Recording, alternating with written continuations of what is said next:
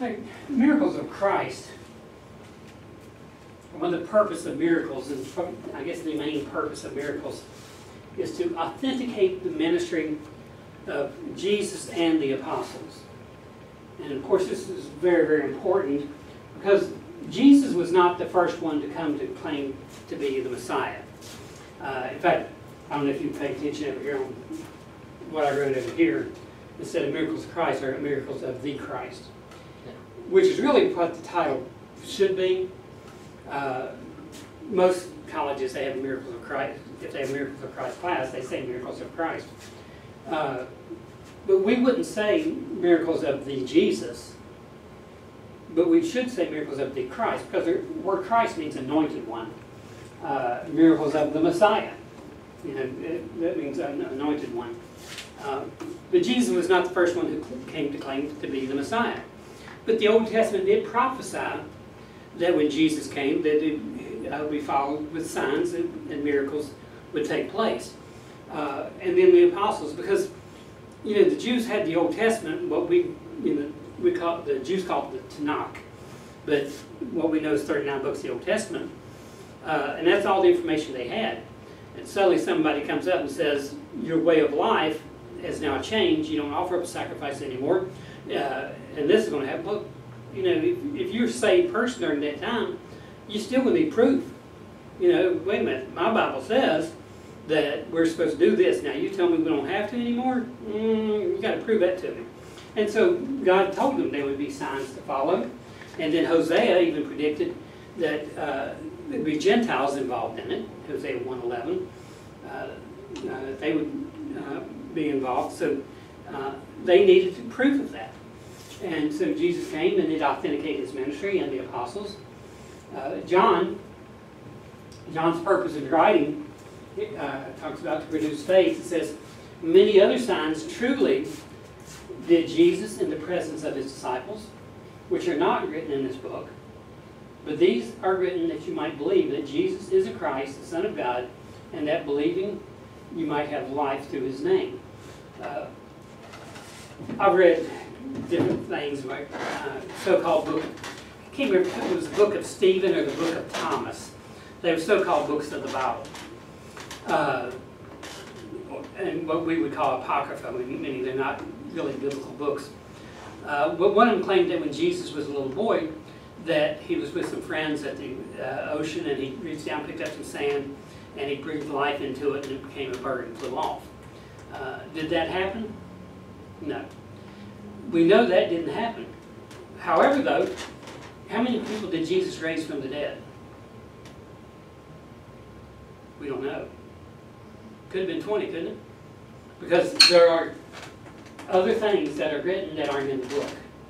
But as far as Jesus turning that bird, we know that didn't happen because the Bible says in John chapter 2 that the miracle at Cana, turning the water into wine at Cana, was his first miracle. And so there could not have been anything that happened before that. But as far as after that, there's a lot of things that we don't have a clue about. You know, how many people in the Old Testament ascended up in heaven without dying? Well, there's 2 named. Could there be others? Yeah. Right. As long as it doesn't contradict the Bible, like that Jesus making a bird before the marriage of Cana. No, that didn't happen because that contradicts the Bible. But there could have been other things that did happen. But miracles weren't for everyone. You know, as far as we know, it was just the immediate group. There may have been some. Of course, there were prophets at that time. In Jesus' day, there were still prophets. The prophets did not go away until the Bible was complete. And so there was a lot of different things taking place to prove, just like the languages. Remember, Paul was up at Ephesus in Acts chapter 17 and met some people that were disciples of John and who were believers. But he asked them about the Holy Spirit, and they thought, well, what are you talking about? We don't know anything about that. And then he had the gift of tongues to verify to them that what he was saying was of the Lord. And so the signs were given, again, to authenticate. In reality, Jesus didn't raise Lazarus from the death so he'd be alive, because he died again. He raised him from the dead to prove that he was who he said he was. and as well as others as well. So signs or miracles were also given to show Jesus' unique relationship with God. As I mentioned earlier in the other class, that I don't understand the Trinity. I believe the Trinity. It's easy to believe. The Bible is very clear about the doctrine of the Trinity, so I have no problem with it whatsoever. Anybody who denies it, I don't know how they can deny it, say that they've read the Bible, but I don't understand it. But the reason I don't understand it is because He's God. If we could understand everything about God, He's not much of a God. I mean, He would be nothing.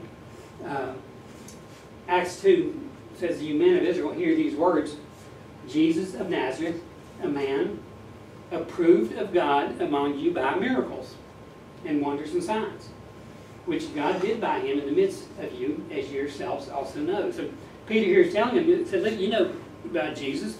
You saw what happened. He performed miracles. Why? Because God said that He would come perform miracles, and He did this, proved of God, to verify to you that Jesus is truly the Messiah." The first miracle that we see is the miracle at Cana. I know a lot of people have a hard time with this passage because it talks about wine. I'm a teetotaler. I think all people should be teetotalers. I don't think there's any reason for us to drink alcohol as a beverage.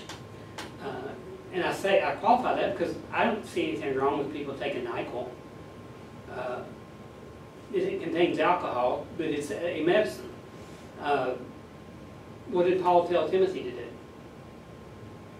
Take a little wine for your stomach's sake. Was wine in the Bible alcoholic? Yeah, it was. You know, I think it's dangerous when I know it's dangerous if we change the Bible because we don't want people to drink. And I know people do that. In fact, one of the students I have now, she's at Pensacola Christian College. And one of the professors down there said that if Jesus actually turned the water into wine, then that proves that Jesus was a fake and a liar. And I'm thinking, that's dangerous right there. I don't have a problem with that He turned water into wine. People living in those days, they didn't have the choices that we have today. We have refrigeration today, they did not have it. We have purification today, they did not have that. If you live near the Mediterranean, I mean, have you ever been to the beach and drank water? Yeah, salty. It's salty. I mean, even though it's supposed to be fresh water, it's still salty. It permeates through the whole area. Well, you know, one side of Israel is the Mediterranean, the other side is the Salt Sea. The water sources were, I'm sure, contaminated somewhat by the salt. Now, when they partook of the Lord's table, the Bible is very clear that they were not to use wine, but they were to use grape juice. Grape juice, in fact, the Bible, in reference to the Lord's table, when Jesus spoke of it, He talked about the fruit of the vine. You know, we know in 1 Corinthians that 11 that the church of Corinth used alcohol because they were getting drunk, and God condemns them for that. And Ephesians says, "Be not drunk with wine, where it's in excess, but be filled with the Spirit." Now, again, what Jesus is saying, in fact, I don't use that verse to say not to drink. I use that verse to say there's a lot of things we're not supposed to do. Anything that controls us other than the Holy Spirit of God is a sin. I've known too many people that say, well, I'm not an alcoholic. I can quit drinking anytime I want to. And alcohol doesn't bother me. And I see their life and see, yeah, it does, absolutely does. I mean, I know somebody right now that's an alcoholic, and they go a long time without drinking, and then they'll start back drinking because other family members drink wine, and so they think, well, if they drink it, then it's okay for me to drink it, and then he's back drunk again, causing all kinds of problems with the family and marriage and everything. And yet this family still drinks wine in front of him, and he goes back to drinking it. It's just, it's sad.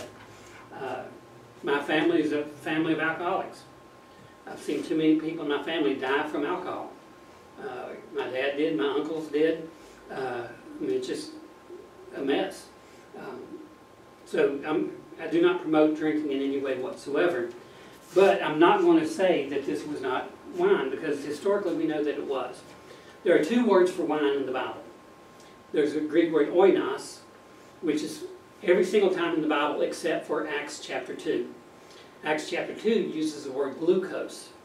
Now glucose was a highly fermented wine, maybe a distilled wine. The other wine was a natural process. You take grape juice, it sets a while, and it starts naturally fermenting and naturally producing a certain amount of alcohol. But it was very low alcohol. It wasn't, people weren't drinking it to get drunk. Necessarily, they was drinking it because that's the only healthy thing they could find that's stored for any period of time. Because if it's stored too long, it would turn to vinegar. And so it would make it so they couldn't drink it at all. So, like I said, I don't have a problem with this, but again, I know people get mad at me for saying that. I've had people get real upset saying, well, he teaches it's okay to drink. I never said that in any way whatsoever. Today we have, the question that we ask today should not be, can I drink alcohol? The question should be, why should I drink alcohol? What benefit would it be for me to drink alcohol? Because first of all, my responsibility is greater to other people than it is to myself. I've had several doctors tell me, because of my health issues, that I need to take a glass of white wine, about half a glass of white wine each night, and drink it before I go to bed. And I said, do you think that would help? They said, yeah. I said, what would happen if I just drank grape juice? They said, well, it has the same properties in it that would be beneficial to you. So that would be just as good. Well, yeah, I guess it would. But they drink alcohol, so they think everybody else is going to drink alcohol. There's no need for me to drink alcohol. I don't even drink grape juice, but there's no purpose in it. And the only thing that would happen if I drank alcohol, it'd be a detriment to others. It'd be hard for me to tell people that they shouldn't drink if I drink. And in our churches today, if we use real wine at that communion, anybody under 21 years old could not partake of the Lord's table, because that's a crime.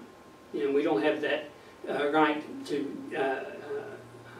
give alcohol to underage people. But again, the Bible doesn't say to drink wine for the Lord's table. It says to use fruit of the vine. And so, but the problem with this passage is we center in on the wine, and we forget the purpose of the story. Right?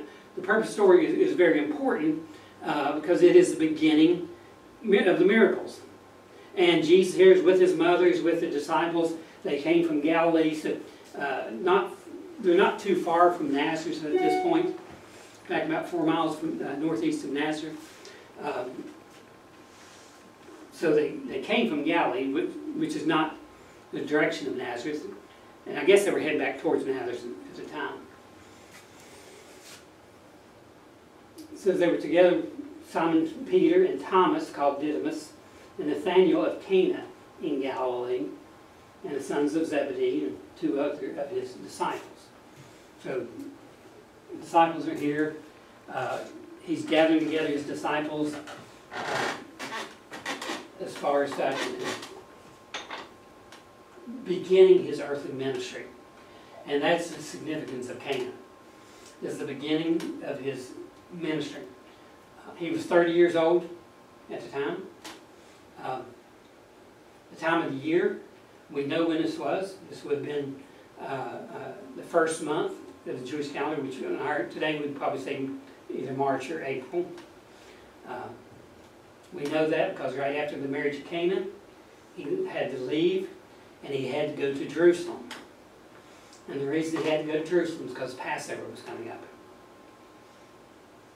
which meant that he started his ministry and ended his ministry at the time of Passover.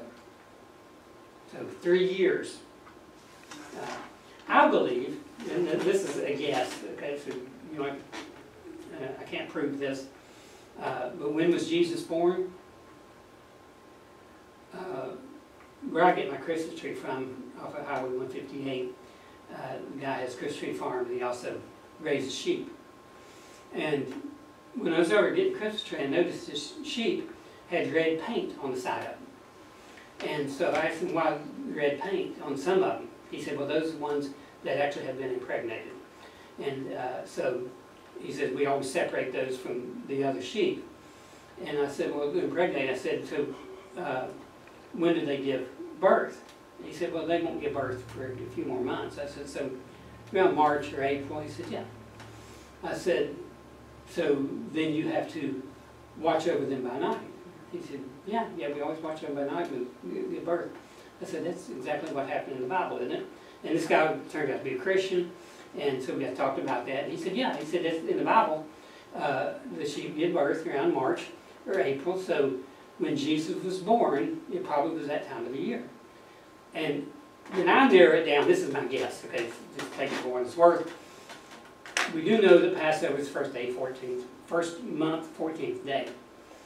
And we know the Passover lamb is selected on the first month, the 10th day. So I think it's possible Jesus was born on the first month, the 10th day, because he's the Passover lamb. So that's a guess, okay. I'm sure some people don't want to argue with you over it. But I do believe very strongly that he was born at the time of Passover. We know the first miracle is at the time of Passover. We know his death was at the time of Passover. So Jesus would have been 33 years old when he died. Some people say 32 and a half. And the reason they say that is because they say, well, if he was born in December and he died in March or April, that's, about a half a year. Well, he wasn't born in December. We know that, and we know why December 25th was picked. It was picked because Constantine wanted to join all religions together, pagan and Christian together, and unite them to celebrate on the same day. And they picked the winter solstice, and December 25th in particular. So December 25th definitely wasn't the day that he was born. But it's not wrong for us to celebrate his birth then, because we don't know exactly what day he was born anyway. And the Bible doesn't really speak of celebrating his birth. It does speak of celebrating the resurrection. In fact, the early Christians in this country banned Christmas. They said it was a pagan holiday, we shouldn't do it. I'm not saying we shouldn't do it. I think we should do it right and truly worship Jesus and not celebrate Santa Claus like we do. But, center in on Jesus. I don't have a problem with Santa Claus. I don't have a problem with Bugs Bunny. Okay? They're just inanimate objects. But I do have a problem with emphasizing that over Jesus. I mean, Jesus should be the center of all of it. And the other, if you want to put Santa Claus in your yard, I don't care. But we should celebrate Jesus. Of course, Mary's invited, Jesus' disciples were invited in John chapter 2.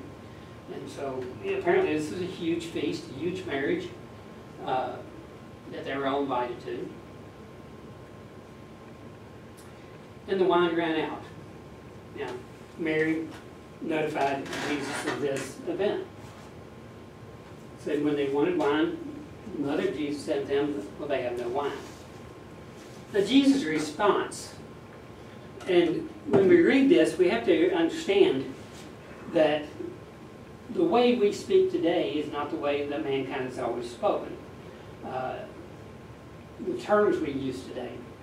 Because Jesus said unto her, woman, what have I to do with thee? Now, when you're a little boy and your mama said something to you and you said, woman, what have I to do with thee? After you got yourself up off the floor, because she probably smacked you, you can learn not to say that again. But this is not a harsh statement. To us, it sounds like disrespectful.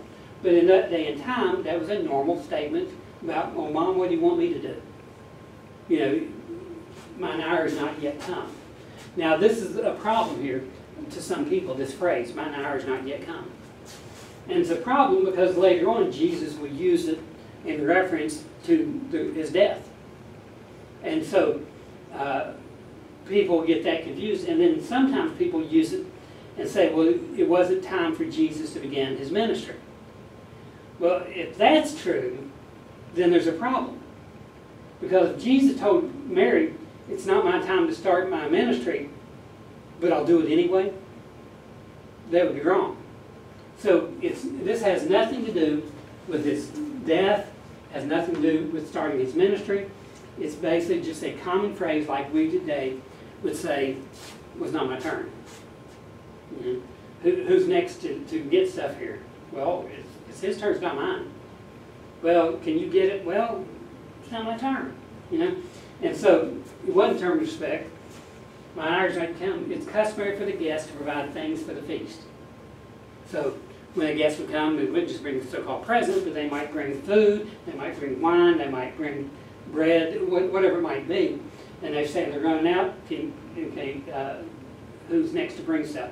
Okay, it's my turn. I'll bring it. And Mary said they're out of wine. Well, Mom, what do I have to do with that? It's not my time. So very customary. So they had a certain order of doing things. In John 2:4, he says, "Woman, what do mine hour is not yet come?" In John 7:30, then they sought to take him, but no man laid hands on him because his hour was not yet come. And because of that phrase, people want to say, well, that means the same thing. And it doesn't. Then John 8, these words spake Jesus in the treasury as he taught the temple, and no man laid hands on him, for his hour was not yet come. So wasn't his time to be arrested, it wasn't his time to be taken, it wasn't his time to die, it wasn't his time to, as far as saying this was time to start his earthly ministry. No, that's not what it meant. It simply just meant, not my turn.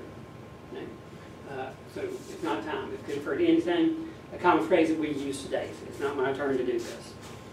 So, you can't get caught up on the phrase, because if you do, then Jesus lied when he said, it's not my time, or he went against God's will when God said, wanted him to start his earthly ministry at a certain time, and Jesus was like, it's not my time to start my earthly ministry, but for your sake, I'll go ahead and start my earthly ministry. No, can't do that, because that would go against God's plan as well.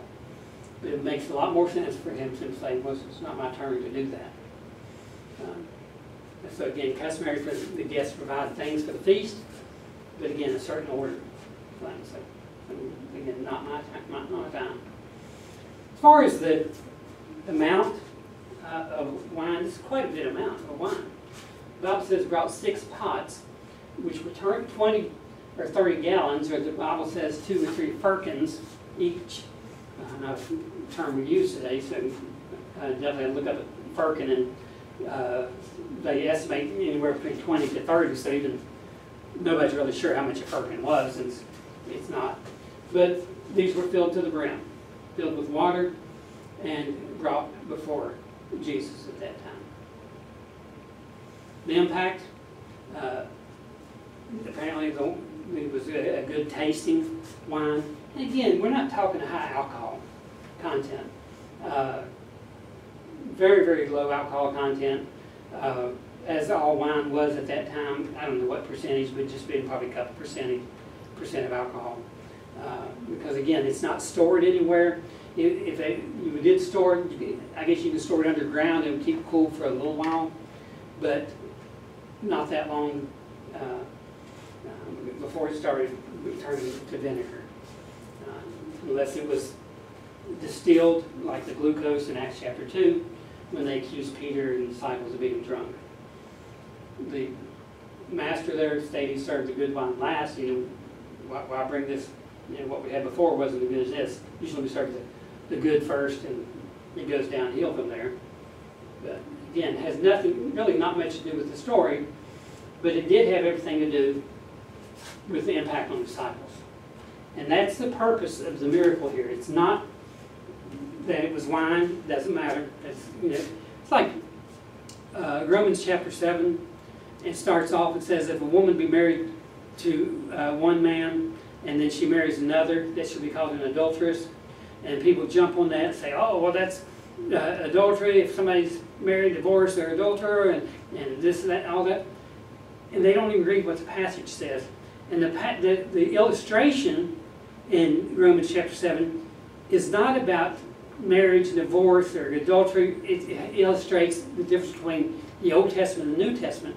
But people get so caught up in the illustration, they forget what the illustration means. In fact, if you read it, it doesn't say anything about divorce. It says if a woman be married to one man and then marries another. Well, that's not divorce. That's bigamy. You can't be married to two people at the same time. That's common. It was the Roman law in that day, and it was the Jewish law in that day. You can't be married to two people at the same time. And Jesus is simply saying you can't be married to the law and married to grace at the same time, or married to church at the same time. You're going to, if the law is dead, yes, you can go to the church. But if the law is not dead, then you can't go to the church. But the law is dead, or it's finished. Jesus completed the law. So people get caught up in that illustration and forget the purpose of the illustration. And that's what happens here. People get so caught up with the alcohol, whether drink or don't drink, or why we should drink or not drink, which, you can argue that point, I guess, but get to why this miracle took place. It took place because it was the beginning of Jesus' ministry and the impact upon his mother, but also impact upon the disciples.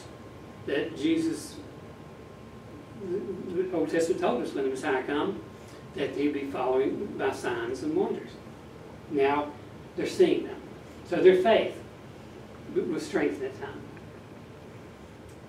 Jesus here, Matthew chapter 9, we'll go ahead and stop right there because that's where we stopped at in the morning class.